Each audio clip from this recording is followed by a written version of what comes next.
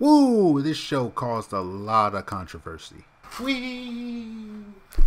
What up, Get Nation? It's your boy Snaggletooth here. As you all know by now, Netflix just dropped their original series, She-Ra.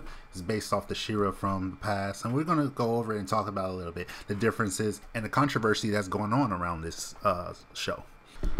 So let's talk about what She-Ra is for a second. She-Ra is an animated cartoon from 1985 by Larry DiTillio and J. Michael. No, not saying it.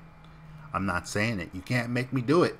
It was a spinoff from the show He-Man and the Masters of the Universe. If you guys know that show, good. If you don't, go watch it. So in the original series, He-Man is given a sword exactly like his own. He's told to go into this other dimension and give the sword to a chosen one.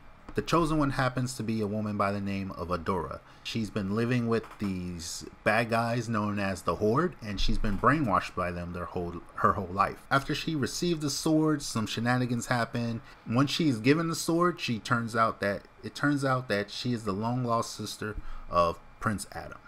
And she is also what's called She-Ra, which is the equivalent to He-Man. In the new series, it plays out a lot the same way, except there's no mention of Prince Adam or her having a brother. Adora is raised by the Horde. She is brainwashed until she comes across this sword. When she has the sword, she then meets Glimmer and Bo, and Glimmer and Bo kind of teach her that the ways of the Horde are wrong and that she's working for the bad guys. And she sees this and she ditches the Horde and joins the rebellion. Problem comes in where she had a couple of friends that were in the Horde, and now there's drama between her and her ex-friends that were in the Horde. One thing that I noticed is that the actual characters, they're very simplified. The art of them is very simplified, but the backgrounds are very beautiful, and the animation is on point. Like, some of the things they do with the animation is very spectacular, on point. Like, you can't beat it. And a lot of people are saying they're trying to get rid of gender, and they're trying to kill gender off by doing this androgynous character. No, I don't think so. I think they made a 16-year-old girl look like a 16-year-old girl for a kid's show, and I think that's the basis of what the design is. This was pointed out to me by Animation Junkie. If you look up his channel, he pointed out that in the original series, several of the characters looked a lot alike, and and that's because the characters were made to sell toys, and all the toys had one figure, the thin Barbie figure, of course.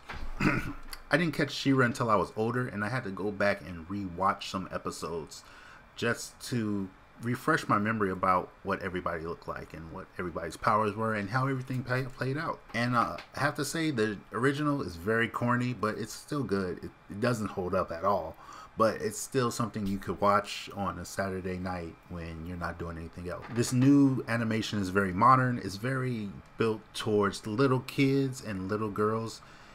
I didn't relate to it at all, and I guess I could take off points for that, but I can't because it's not made for me. I mean, I still like it, but I recognize the fact that I'm not its target demographic. It's not original. It covers ground that has been already covered by shows like Steven Universe and Avatar, and it has that kind of Avatar feel to it if you watch the show. But that's not a bad thing. I actually loved Avatar, and I love Steven Universe. Hordak was another problem I had with this show, is that he didn't really do anything. Why even show him?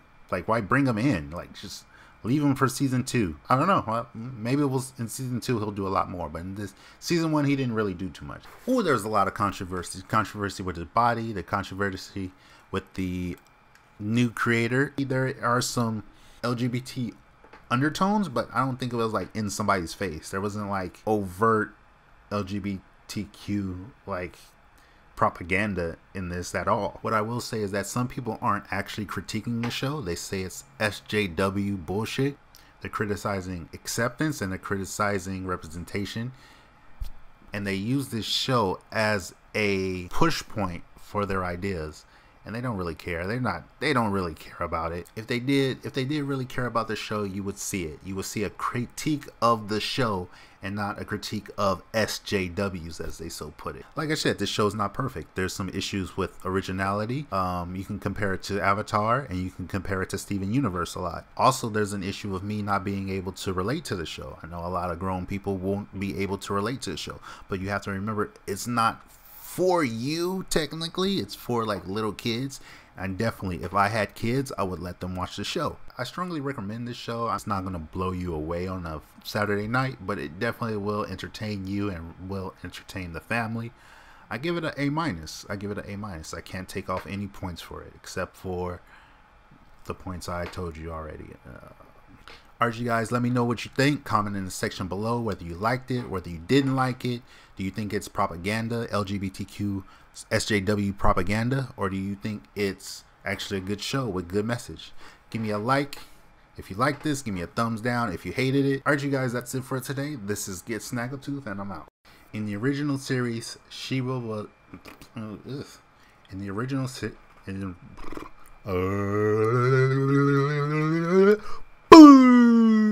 the original series, She-Ra was... In the original series...